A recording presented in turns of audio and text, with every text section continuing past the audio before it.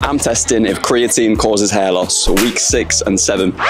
So as a guy with balding genetics on treatment, I've been running a self-experiment to see if creatine increases my hair loss by monitoring any extra shedding and testing my DHT levels before and after. So I'll be completely honest guys, the past couple of weeks I have seen quite a significant increase in shedding. Not to scare you, but I'm just keeping it 100% transparent. Now we only have one study in relation to creatine and hair loss and it didn't prove anything. However, we also didn't have any studies testing whether creatine increases hair growth. Perhaps the hairs that have been shed were in a resting phase and this has actually sped up the hair cycle. I see a lot of anecdotal accounts of guys, even on finasteride, starting creatine, getting a shedding phase and then stopping soon after because of it. But on a lot of hair loss forums, I also see guys talking about how they've been on creatine for decades and also being on finasteride and having no issues whatsoever. So maybe I just need to power through this shedding phase and I'll be fine for life. Either way, I'm getting my DHT levels tested next week and I'll get the final results dropped for you boys very soon. Follow to stay tuned.